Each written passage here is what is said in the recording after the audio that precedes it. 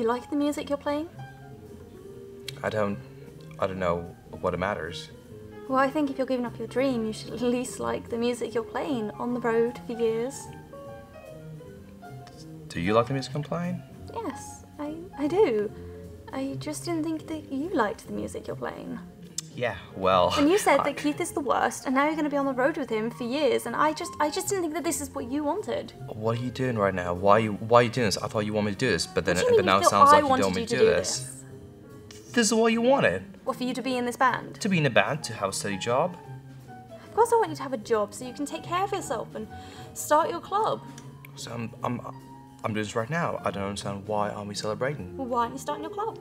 You said yourself, no one's good at the club. No one's good at a club called Chico and a Stick. Then change the name. No one likes jazz, not even you.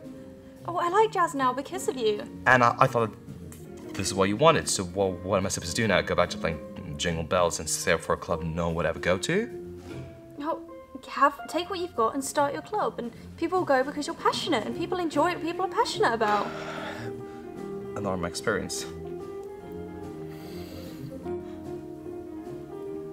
Well, whatever.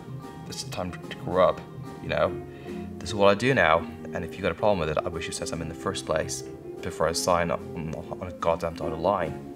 I'm just pointing out that you had a dream and that you were sticking to it. This is a dream. This is not your dream. Guys like me go on their whole lives and do things that aren't liked.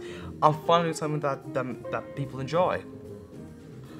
Since when do you care so much about being liked? Why do you care so much about being liked? You're an actress. What are you talking about?